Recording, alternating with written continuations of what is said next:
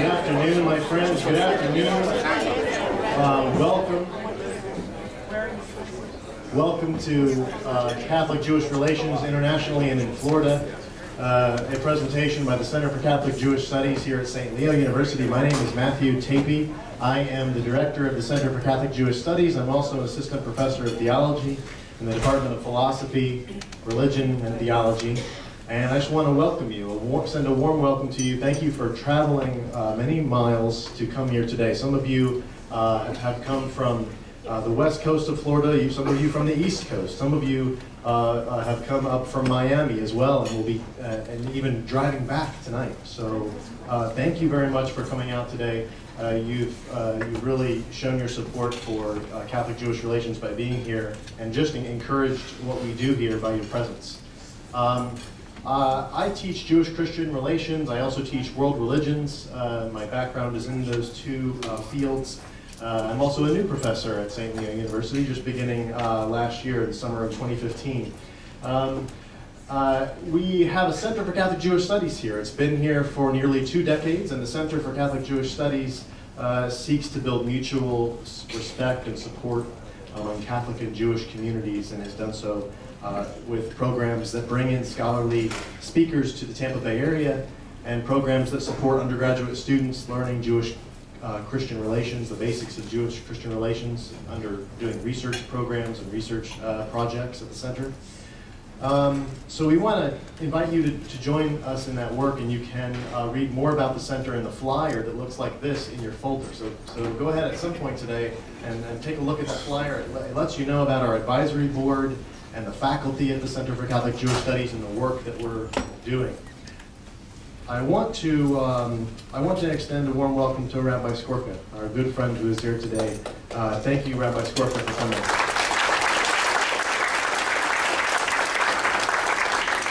Our preparations for Rabbi Skorka's visit began many months ago, and it is a deeply moving experience for me to look out and see the amount of support that we have received for this event from you, from your presence, from your interest. So it's a deeply moving moment for me. I want to share a little bit from Rabbi Skorka's book that he co-wrote with Pope Francis. There's a bit here that has touched me, and I thought I might share it with you. In this book, Rabbi Skorka writes, "While studying the books of the Talmud, I found one that says that friendship means sharing meals and spending time together, but in the end, it points out that the sign of a real friendship is the ability to reveal what is in one's heart to another person. That is what happened over time with the two of us." And Abraham is speaking of his relationship with Pope Francis. He says, "I believe that undoubtedly the most important thing that brought us together was and still is God, who caused our paths to cross and allowed us to open our hearts to each other."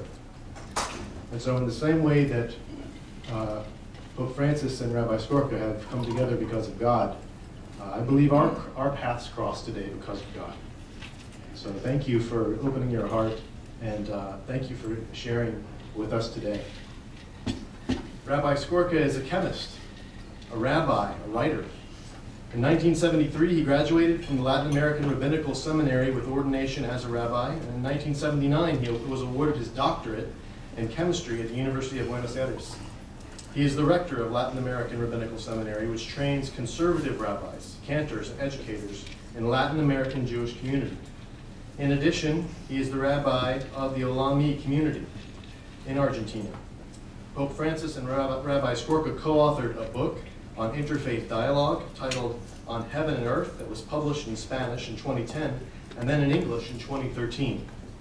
It is based on over 30 TV shows they co-hosted in Argentina. Rabbi Skorka was also honored by being asked by the Holy Father to write his the introduction to his official biography. Rabbi Skorka, welcome. Please join me in giving Rabbi Skorka a warm welcome of applause.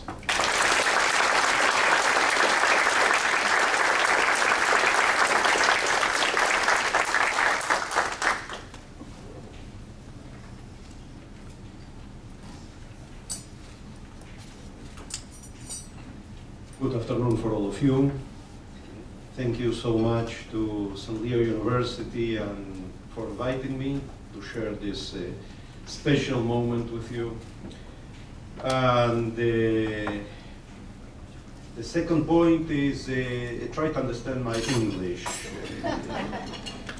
It's my fourth language, and when I speak English, some influence from the other languages come in the middle. But I hope that you will have the ability to understand my words, my English. The idea is to tell you about my friendship with Pope Francis. It's a really friendship. It's the relationship between us is not a political relationship. We are in touch through emails. From time to time, he calls me. Every birthday, he calls me by phone, and in certain other opportunities. But commonly, we are in touch through emails. And he begins writing to me with the expression, "My beloved brother," and I answer him, "My beloved brother." And we share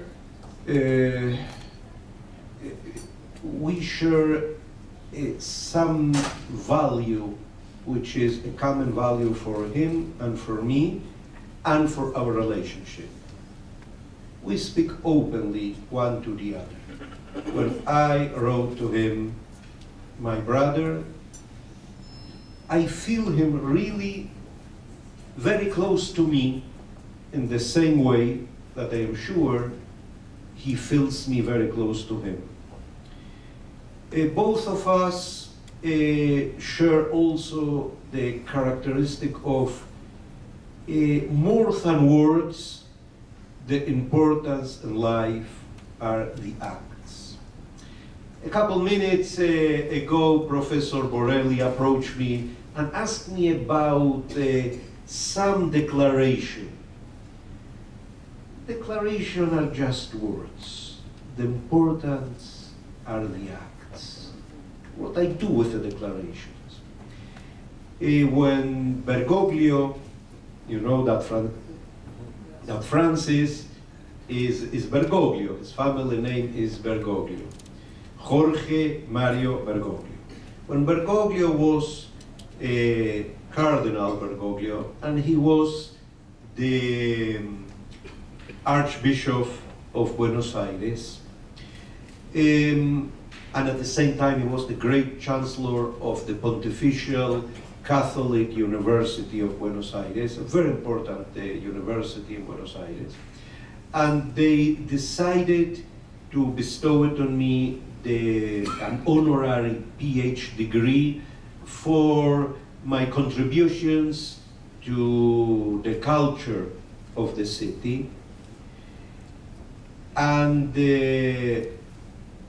he gave me the title, the diploma, the medal, he, Bergoglio himself, in the middle of a huge celebration of the 50 years of the beginning of the Second Vatican Council.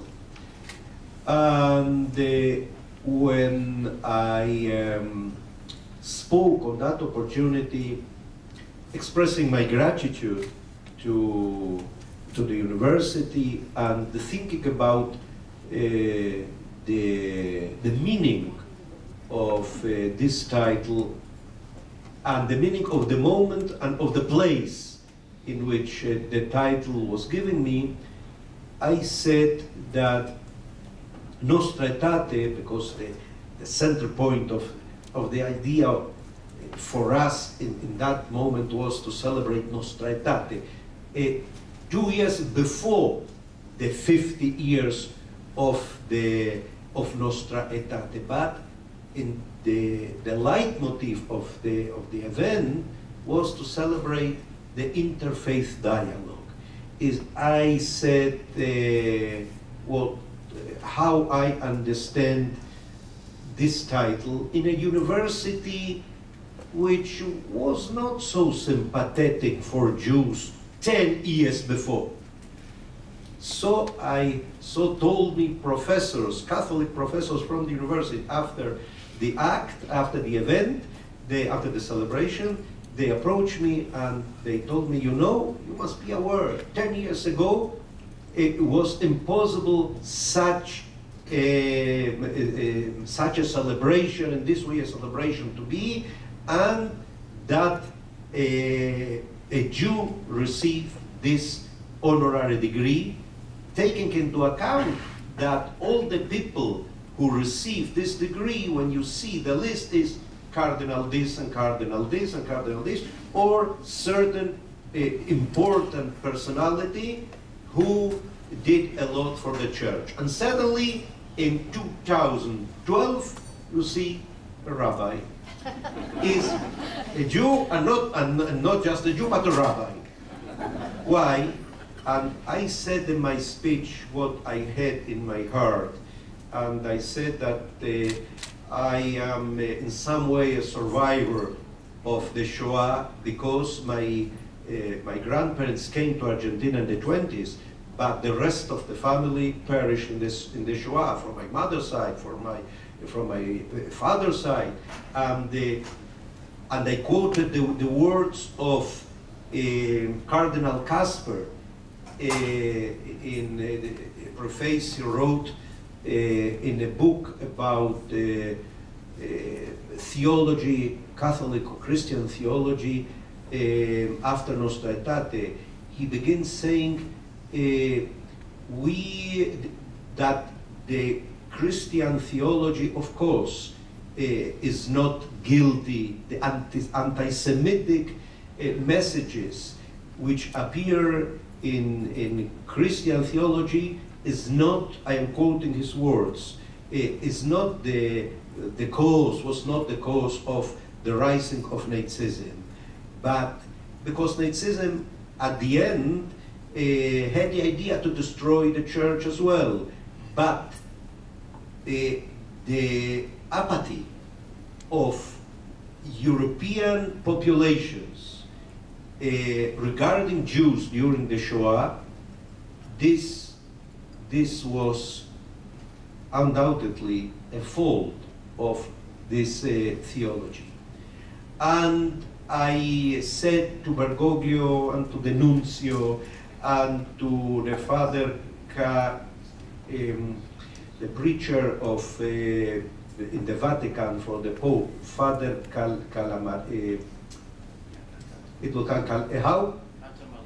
Catamalesa, yeah, something like that. Is something like that. Yeah, approach to the name is, and I said to them, Nostra Aetate is a turning point, but the importance of Nostra Aetate, more than the words, are the actions.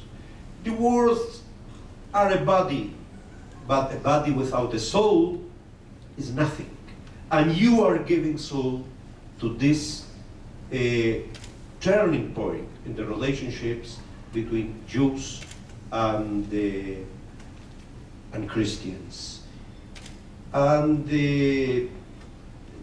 this is a part of the passions in the life of the current Pope and me that we shared since the 90s of the former century.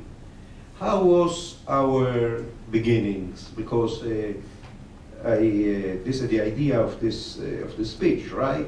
To tell anecdotes of how was that one encountered the other? How was that God put us together? I understood that dialogue is a very important thing. Not just dialogue between religions, between faiths, but dialogue as large, in general. Remember a very important thing from the Bible. how appears in the book of Genesis, the first crime, how is described the first crime in humanity, in the history of humanity. And Cain said to Abel, I know more. And after, how continues the verse, that Cain took a stone, took something in his hand, and killed his brother. Why do not appear words, sentences, what Cain said to Abel? Two possibilities. Maybe that he said nothing, and maybe that what he said was nothing, was something, was a nonsense. Why? Because through dialogue, you avoid violence. A dialogue, a real dialogue, a sincere dialogue, not a Hippocratic dialogue, a sincere dialogue, a deep dialogue, is a barrier against violence. We performed 31 television programs with Bergoglio and with Marcelo Figueroa, who was now with Bergoglio in Rome, and yesterday he went with him to Sweden for the celebration of the 500 years of Lutheranism. And he was the moderator of the program, Figueroa, and the one who introduced the theme. And we spoke about all kinds of themes. We spoke about family, about drugs, about all the burning themes for Argentinian society.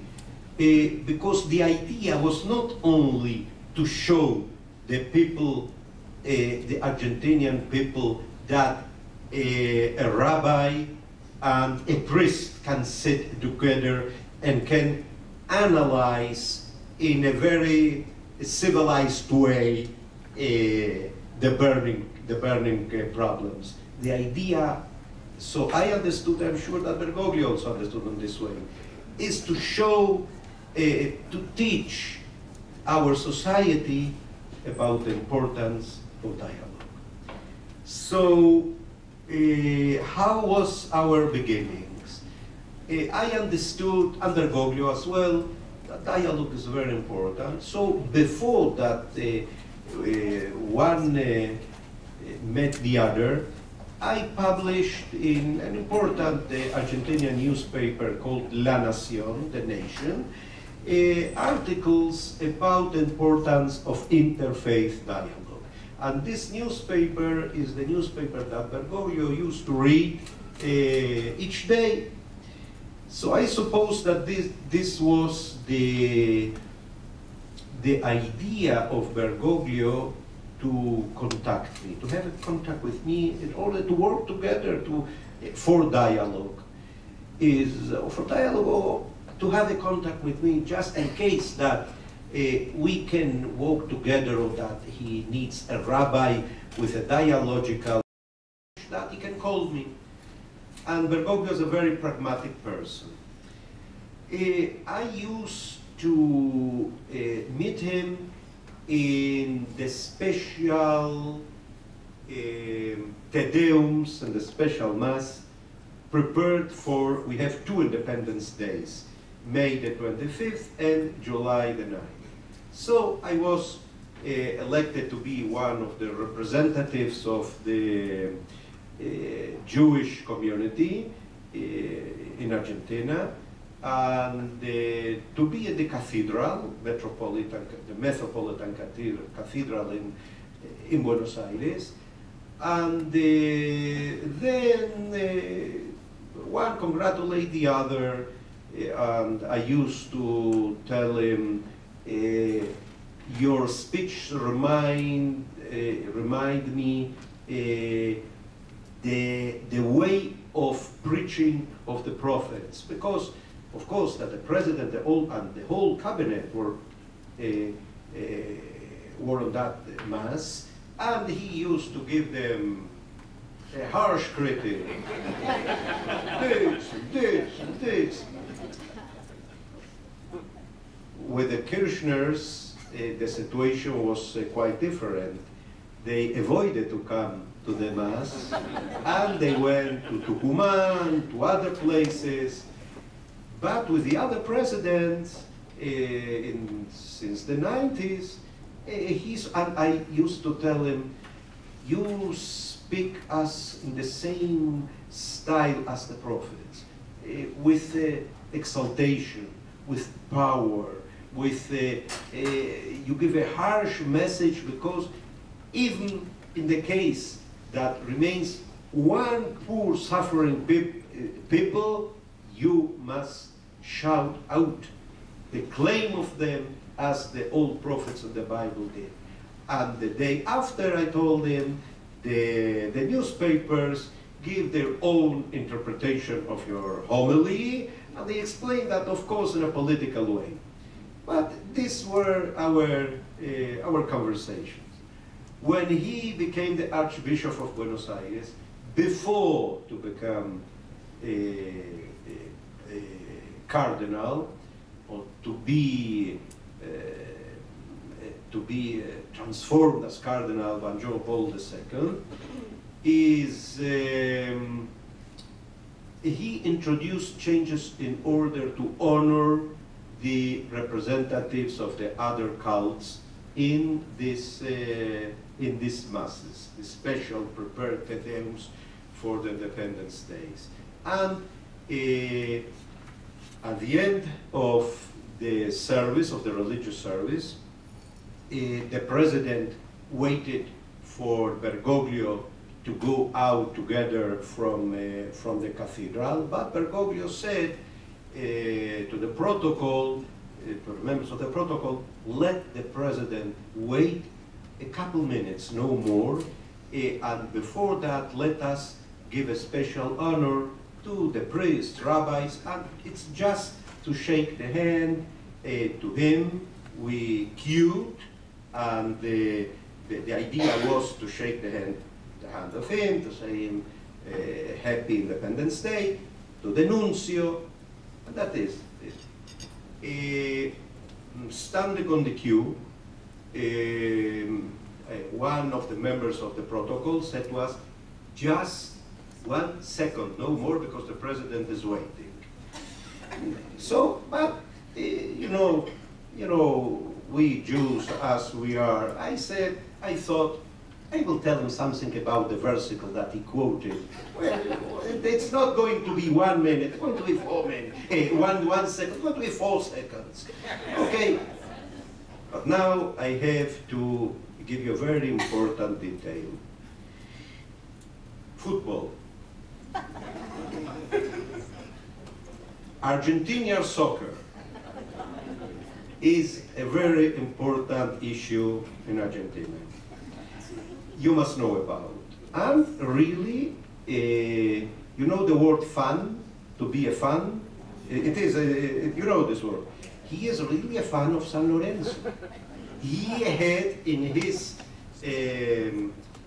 working room in the Archbishopcy of Buenos Aires, a picture of the first team of San Lorenzo, with the priest Lorenzo in the middle, sitting in the middle, who was the founder of this club. So he asked me at certain opportunity, it's part of your identity. And you, from what club are you fan? So I said the River Plate. San Lorenzo was at that opportunity on the top, and River was marvelous. River during 18 years, River in any cases is the team who got more championships in the history of Argentinian soccer. And it's a very important issue. It's a theological, it has to do with theology. And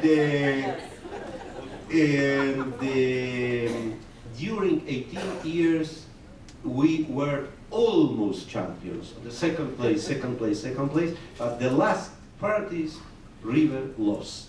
So, and for other several reasons, the other fans from the other clubs used to call us chickens. Okay, so again, I stood in the queue, and when I approached Bergoglio, imagine yourself, he is the Archbishop of Buenos Aires. I'm a rabbi, important rabbi, the rector of the Rabbinical Seminary, but Buenos Aires is a very Catholic city, and to be Archbishop of Buenos Aires is something important. And the church in Argentina is an important power. So I look on him from that we don't stand on the same level. So I looked at him. So I shook his hand, and I told him, oh, your verse from Jeremiah was very adequate, very good, because that, just 1 minute, 1 second, 2 seconds. San Lorenzo was very good, River very bad. He looked very deeply in my eyes, and very seriously, I suppose that he is going to tell me something, theologically, something. Why the verse of Jeremiah? He told me, I guess that this year we are going to eat chicken soup.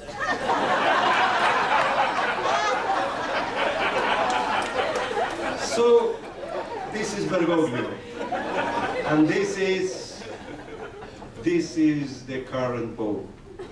And an extraordinary personality. Really, the end of the story is that I said to him, but this is cizaña. Cizaña is a bitter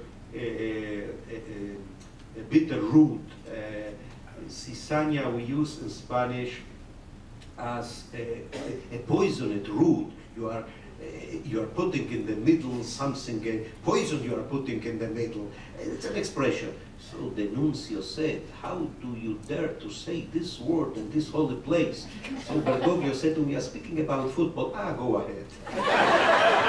So this was the very theological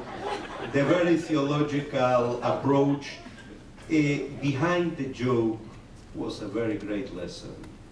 After years, at certain opportunity when we discussed something, he said to me, you stand on the same level as me. We are standing, because I thought to him, but you are the Archbishop of Buenos Aires. We are standing on the same level. And he tried, and when we met in the Vatican with a great hug, as it was in Buenos Aires, and we joke one to the other as it was in Buenos Aires. No differences, the same relationship, even more love. I can tell you other stories about Bergoglio, how, I already told to some of your friends here, how when when two journalists finished to write his biography, his authorized biography, because he helped them with all kind of details. So when they asked him, who would you like to be the person to write the foreword for the biography of the Archbishop of Buenos Aires? And he said, Rabbi Skorka. So imagine yourself when I received the call that from one of the journalists saying to me, you know, we finished to prepare the biography of the Monsignor Bergoglio, Cardinal Bergoglio, and he chose you to be the one to write the preface for the book. I mean, astonished. A Jew, a rabbi, to write the preface for the Archbishop of Buenos Aires? These actions are more than 1,000 words, because this is a document. This is not a declaration. He said, he not said a declaration in this way, in the other. This is not politics. This is high politics. This is beyond. This is the real politics, which has to be. So I suppose that with these anecdotes, I depicted before you the image of my good friend, that the body of cardinals and God himself chose him to be the Pope, and he tries with all his power to make a turning point in history. I work with him in some points about the dialogue, of course. We continue working about the dialogue. He knows about this trip and about I inform him, and he wrote to me, it's very important what you are doing, and I was part, imagine yourself, part of the Vatican people of the official Vatican Commission, which went to the Pope to the Holy Country, to Israel, to Palestine, to Jordan. I met him in Palestine because in Jordan was Shabbat, and to be part of the commission, of the official commission, a rabbi and our Muslim friend Omar Aboud. And I proposed him the idea, let us have a hug on front of the Wailing Wall. With this hug, with this embrace, we will close 2,000 years of non-understanding, of clashes, of so many clashes between Jews and Christians. And he did that. It was out of the protocol. This was his decision. I proposed him to do this, and a lot of people told me this is going to be an image for eternity, for forever. Again, more than words, actions. Words needs really spiritual courage, and he has spiritual courage. Humanity needs spiritual courage. I hope that the church will answer to his message, because I have not to tell you that he is fighting with in order to transform his own church, and in all kind of themes he introduced revolutions. Revolutions, I mean, turning points for good, for better.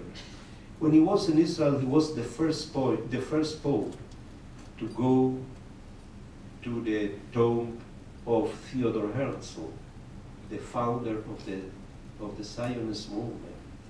With this, he recognized totally, this is the acts, the tremendous acts that he makes, that he performs. With this act, he said to the whole world, the Jewish people has the right to have his own country, and his own country is Israel, because he honored the founder of Zionism. Zionism really is the political expression of a deep Jewish sentiment. And I know his worry when an anti-Semitic thing occurs in the world. And he expressed me that, and are many other things that I live in our private relationship, that we work together. And there are many, many other things to tell in order to describe this person who tries to make a change, to perform a real change in humanity, in the history of human being, in which we continue living in the middle of dramatical problems, in the middle of a reality in which there are many, many people, youngsters especially, who are escaping from life through drugs, who cannot face life and the challenges of life, and they prefer alcohol or drugs or whatever. And in the middle, in the midst of a reality of war, of cruelty, he tries really, with all his abilities, with all his power, with all his faith, to give a special message. God blessed me to know him, to give him something from my own being, and will God bless him, his work, in order to reach a better time. Thank you so much.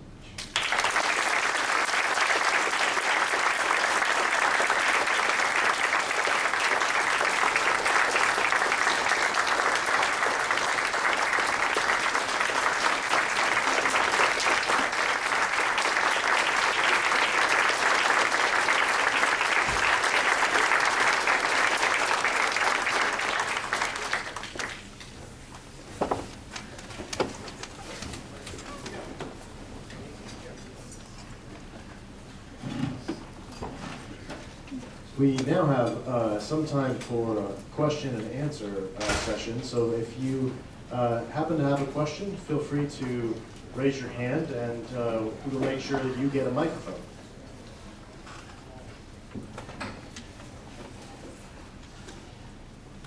Yes.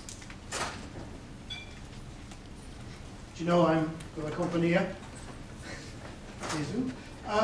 What in these battles that the Pope is fighting, two things. One, what do you share of spirituality together? What would you say, God and your brotherhood? What else are some of the common roots of your joint spirituality, if you want?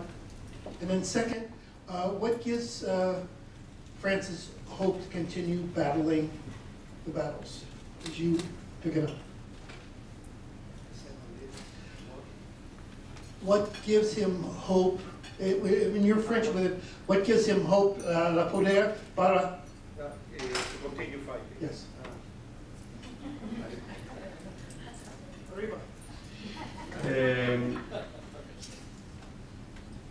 In the story of our friendship, I can tell you that I invited him twice to my congregation for a special religious service which name is Slichot. Slicha in Hebrew is forgiveness, and these are special prayers to prepare ourselves for Rosh Hashanah, for Yom Kippur, for the days in which we have to ask forgiveness from God, from our neighbors. And the first service in our tradition, the tradition of my congregation, is on the Shabbos before Rosh Hashanah. At the end of the Shabbos is around 11 in the night, to realize this religious service. And I invited him twice. And in the second opportunity,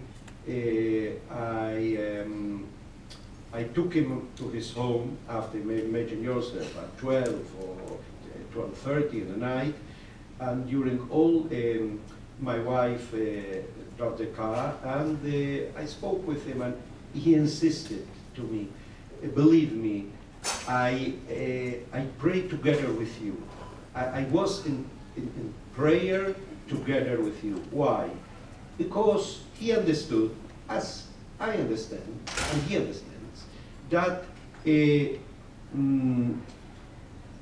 Rabbinic Judaism, because we are the descendants of the Rabbinic Judaism, and the Judaism developed by Christianity, both of them had the same womb.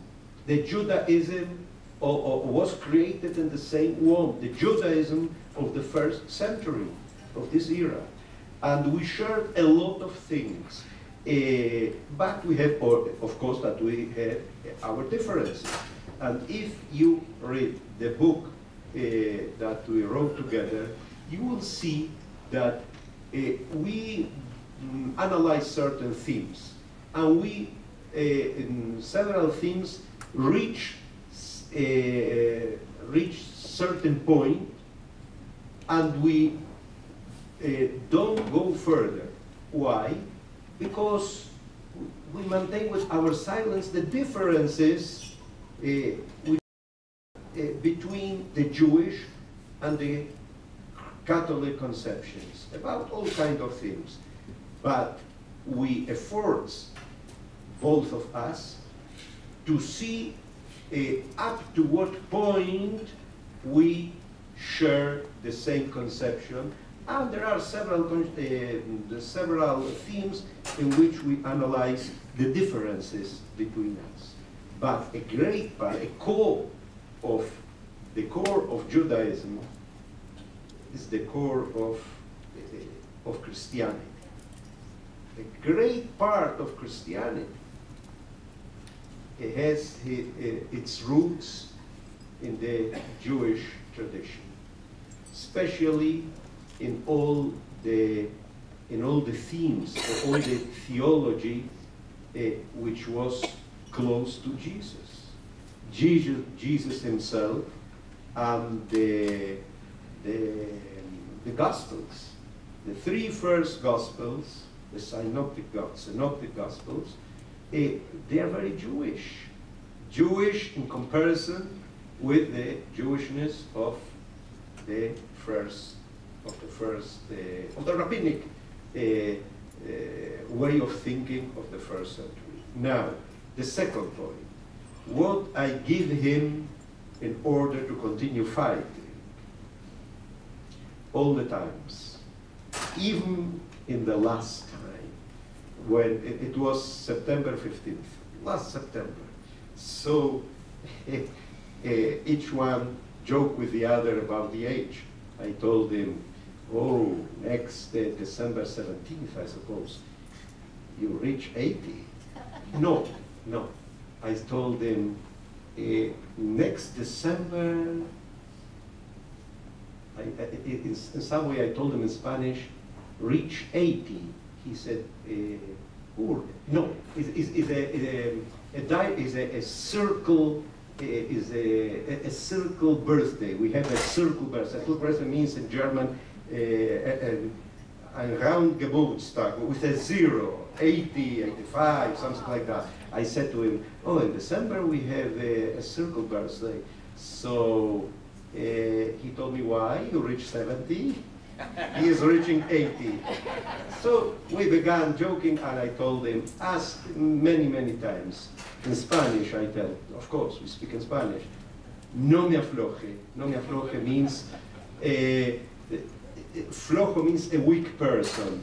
Aflojar is when you have a string in your hand and you maintain the string very, very strong, is okay, is good. But when you begin to give up to the strongest that you maintain the string, this is a very Argentinian expression, is you when you weak the tension that you make on the string, you say in Spanish aflojar. And when one would like to say to the other, go ahead with all your power, don't don't be weak, no me afloje. Is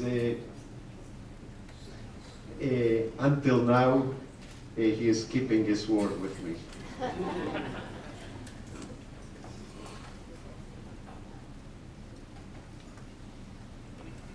Excuse me, but I have to think in Spanish.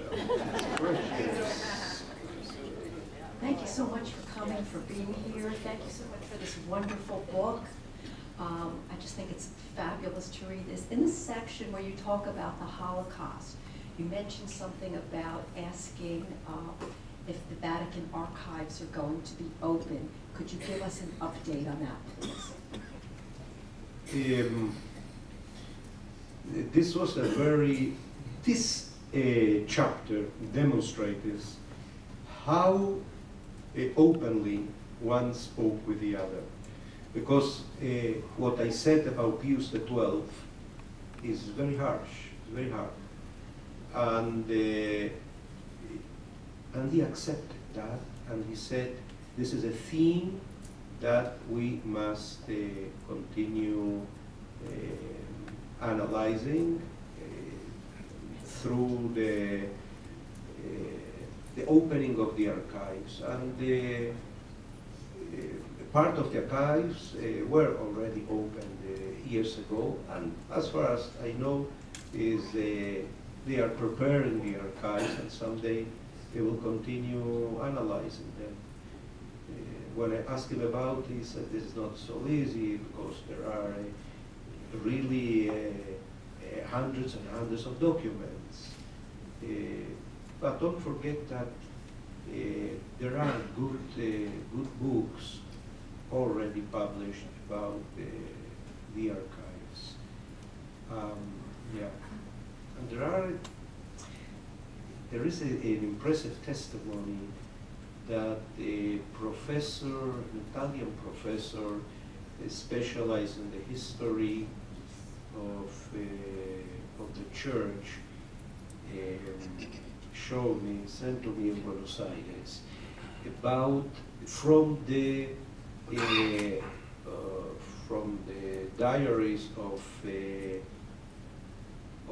John the 23rd. He said that in 1942 or 43, he met, he was then a nuncio, I don't remember, maybe in Turkey, that he met Pius XII for 20 minutes, just an appointment, and he is very meticulous. John the 23rd, and he said, I entered on this hour, and he received me until this hour, and he told him, among other things, I am keeping now silence, and I don't know how humanity will judge me in the future. The most impressive document that I saw about the feeling, the deep feeling of Pius XII. How is the name of the professor? It will come. How? Maloney. Maloney. Thanks. Professor Maloney, exactly. How did you know? Because he's written on John the 23rd. Yeah. He wrote an impressive biography about. And they've edited all the journals of John the 23rd. Exactly. Professor Maloney, I met him in Rome, and he sent me to Buenos Aires. This quotation is impressive. Do you know about this quotation? Yes. It's impressive. Any other questions? Yes.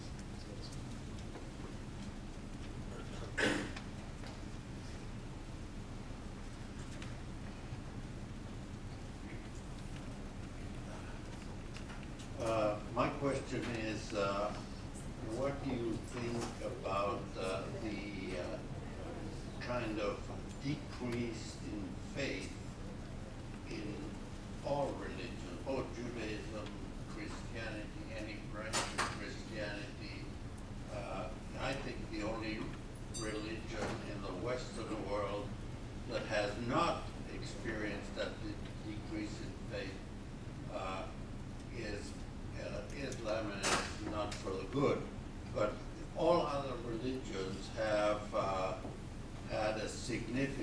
decrease in popularity, or call it whatever you want, both in Argentina, where I'm originally from, and in Europe and all over the world, at least the Western world. It's true. The problem of faith and of religious in our days is a very great issue, because faith continues being a political tool for certain faiths, and you know exactly what I mean. And from the other side, it is a decree in a really faith, because, for instance, in Christmas, you have a lot of Christian people celebrating Christmas. Oh, Rosh Hashanah, you have a lot of Jews who don't celebrate Rosh Hashanah with gefilte fish. Who don't, you know what gefilte fish is? This is pure English. I learned that schleppen is also a word in English. So, I will come here and ask the copyright for my Yiddish. And not to say about bagel. Okay, so, but a really religious, deep religious life, in the view of Rabbi Abraham Yeshua Heschel, for instance, how many people really are living religious in a deep sense of religiosity? This is the main question. We have not really great religious models, religious teachers. We are in need of them. And what I understand is that in religion, the model, the guide, the teacher is very, very important. And if we ask ourselves why a decree in religiosity, religion, we must ask ourselves who are really the leaders, what is the message of the religious leaders. Religion has to do with, is related, has to do with a lot of other themes, and not just spiritual themes, political themes. All the wars we see in the Middle East are political, just political fights. From one side, international interests from the great, from America, from Russia, and other powers in the world, and from the other side, it's a religious, a tribal religious war. Sunnites, Shiites, Alawites, fighting one against the other. So the question is, how can we introduce a new real dimension of religiosity into the religious? Because there is a difference between religion. Religion is the political structure, how a religion is organized. This is religion. But there is another concept, the fire of the religion. And the fire of the religion is the religiosity.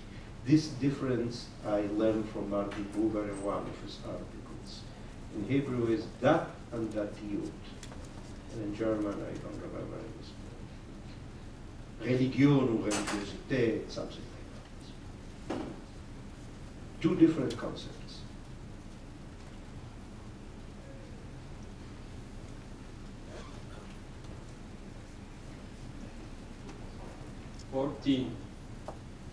April 1966, Poznan or Gniezno. We will never know.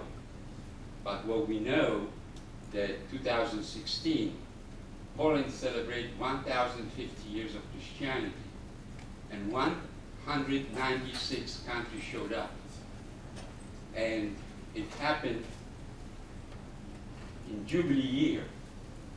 Could you briefly explain the significance of Jubilee year in Poland that will have effect now on the whole Europe, and also the movement of nations? I just spent 3 months in Europe, and I'm going back next week to see that this Jubilee year, Jubilee attitude, which is well celebrated in Judaism and also in Christianity, how this will have an effect on future peace in the world and also in Europe. The concept of Jubilee is a concept which appears in Leviticus 25 in a very clear way. It's a special year, let us call it that, a special year of spirituality. Now, regarding Poland, Poland is a theme in Jewish history. I would like to speak about this. Poland is a Jewish theme in Jewish history. In the 20th century, one of the most important intellectual poles in Judaism was Poland, with a lot of Jewish publishing houses and the newspapers and theater, a lot of things. But one of the reasons that my great parents, as many other Jews, emigrated from Poland was the Polish anti-Semitism. And what I can tell you is that I know people in Poland who are fighting for democracy and for, in order to elaborate this kind of anti-Semitism. The fact that Jews live in Poland 1,000 years, the fact that there are Jewish heroes in Polish history. For instance, Berek Yosalewicz, the most famous Jewish Polish hero, recognized by the Polish population. There are many streets and many cities named Berek Yosalewicz. And I have very good relationships, very good, even I would say friends, new friends, working in Poland in order to rebuild a new dialogue. There is a Jewish, a Catholic, a Christian organization working hard in Poland. And in this sense, I hope that the whole Polish culture, because the Polish people was a Polish who suffered a lot, and sufferings is suffering brings from time to time bad things, great bad things. Anti-Semitism in Poland was one of them. But now there are people who are fighting, and hopefully in the Jubilee, those people will receive God's blessing, and this will be a blessing for the whole Europe, which is enough anti-Semitic. You have a friend in me. Thanks.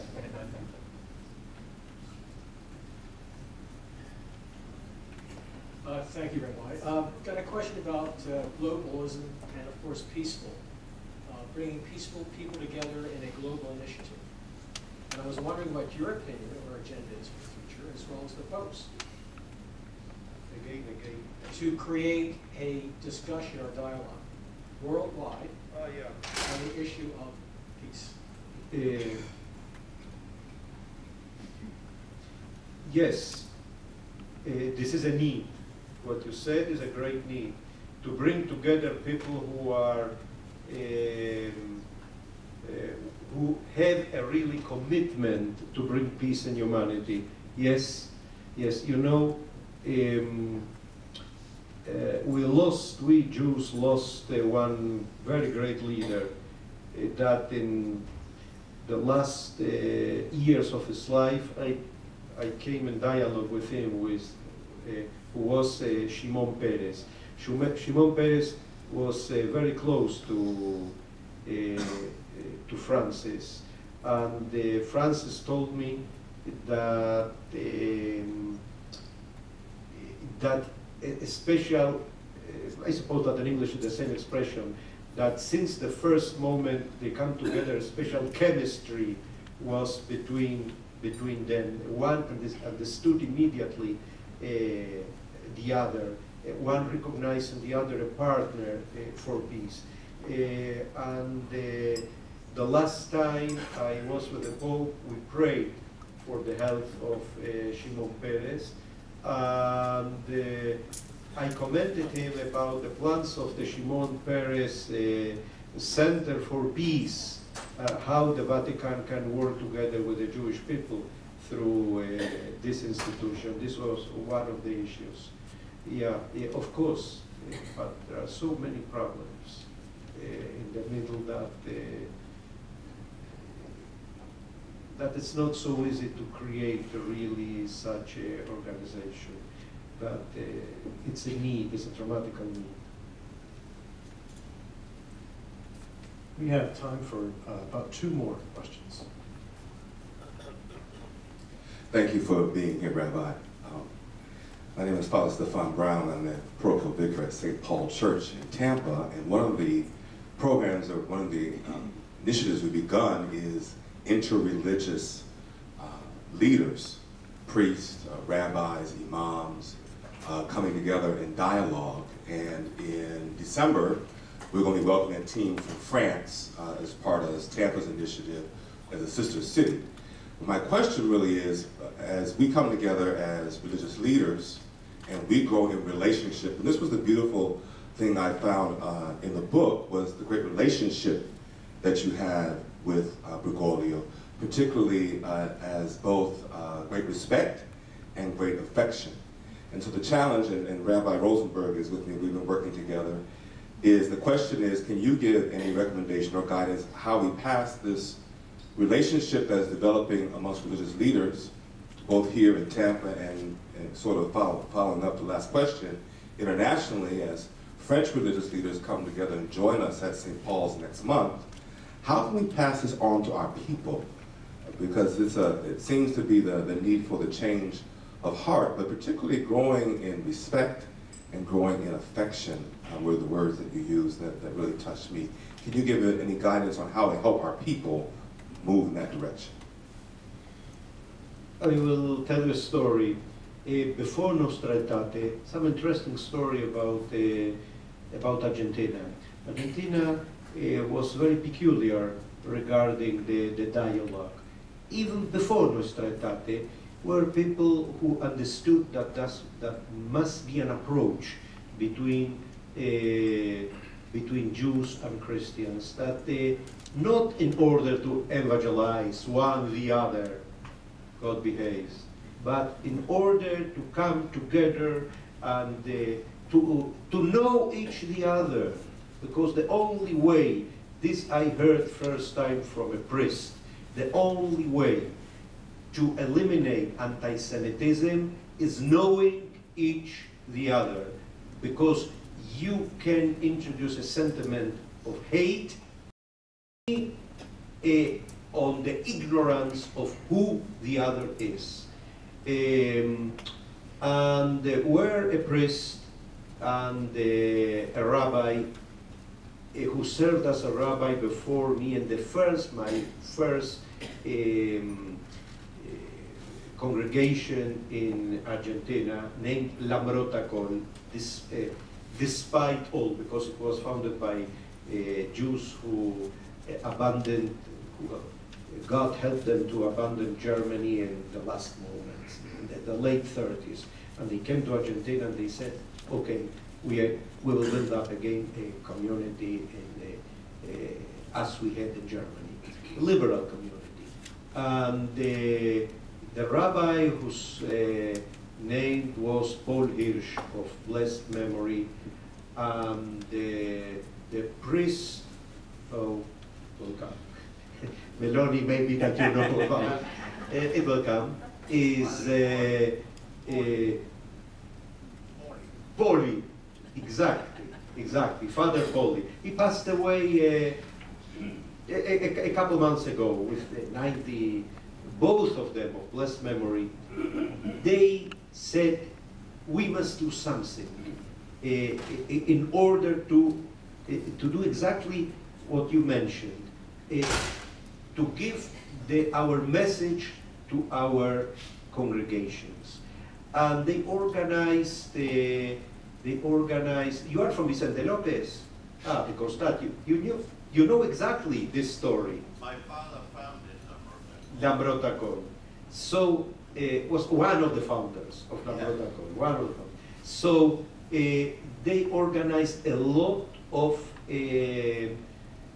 common activities, which made interactions between between the Christians of the parroquia, how do you say it? Parish and the synagogue. So a lot. I remember that when I began working together, we organized an exposition of Bibles, and I spoke in the church. This was my first steps in dialogue about the meaning of the Bible, and an exposition where Jews, Christians from the paroch and from the synagogue came together, and this is the way, this is the beginning. The problem is that the media in our days look for sensationalistic news, and this kind of events have not a place, and we must fight. I fought in Argentina. It wasn't so easy for me to publish the articles in La Nación. They published because they really did consider that the articles are good and they have a message, and not all of the articles they published. I fought, and I fought together with Bergoglio, because there were times in which La Nación had no interest to publish articles about religion, and Bergoglio had connections, and it was difficult for him and for me to publish the articles. This is the problem. We have to fight against the propaganda, against the media, in order to transmit the message of peace. Morbo is English also, right? Morbosity. You know this word or not?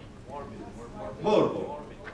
Morbo is a very good, serves as a very good element for excitement of the bad instincts in human beings.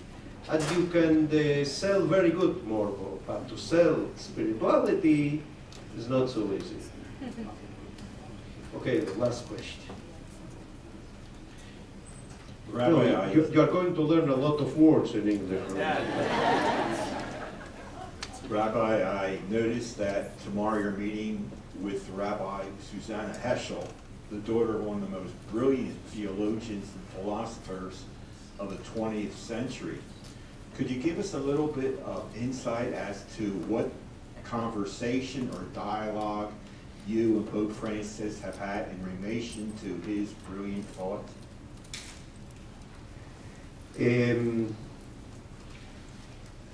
Pope Francis knows very, very well that Heschel had a great influence on me. One of my teachers in rabbinics, Rabbi Marshall Meyer, was one of the closest students of Abraham Yeshua Heschel, and I gave Bergoglio, not only Bergoglio, also Spadaro, Father Spadaro, the Jesuit, and he is the editor of La Civiltà Cattolica, which is the most important, let's say, the official magazine of the Vatican, because this magazine has the approval of the Pope. And him, as well as the Pope, because we are befriended also, and other Christians, I gave the Spanish translation of we did in the Rabbinical Seminary, of the books of Abraham Yoshua Heschel, God in Search of Man, Man in Search of God, the Shabbat, and so on and so on. But tomorrow I am going to speak not only on this point, but how really deeply Abraham Yoshua Heschel had an influence on me. Great influence, great influence. Really a great influence, because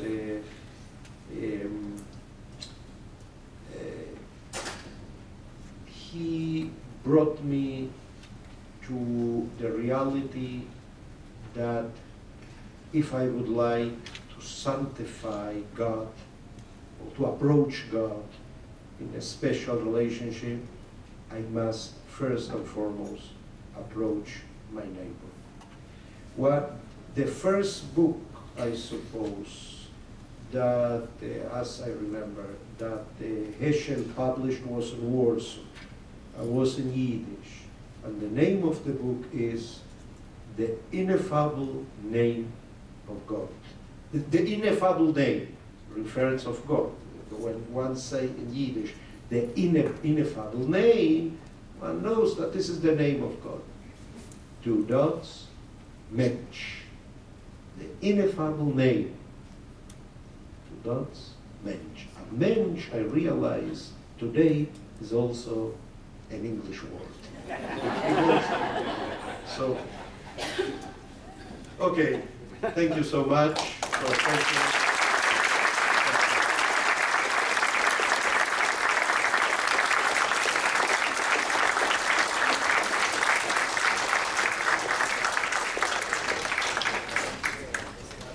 My friends, thank you very much for being here. I wanted just to share with you a few details about what's next.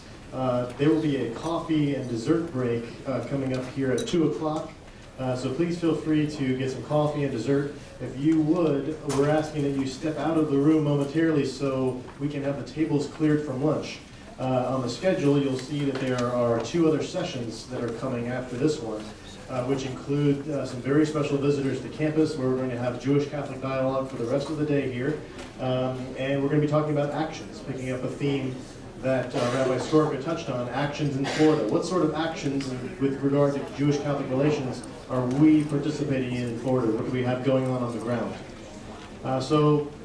Please, I invite you to stay for that. And also, please note, tomorrow night, Abraham Skorka will be presented with the Center for Catholic Jewish Studies 13th Eternal Light Award. This award is given to those who make outstanding contributions to Jewish-Catholic relations. And so if you're interested in attending, please see me, talk to me.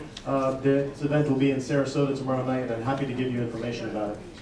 Thank you, and enjoy the break.